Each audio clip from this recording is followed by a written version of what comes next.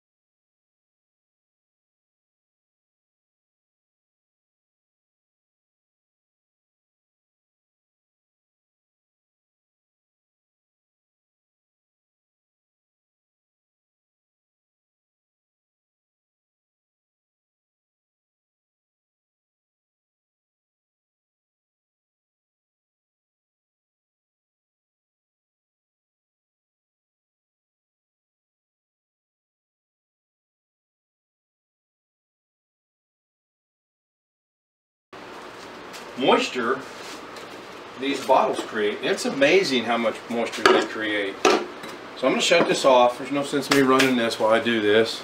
You guys have got the idea.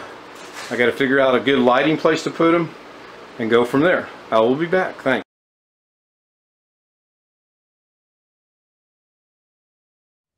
Hello again, everybody. Monday.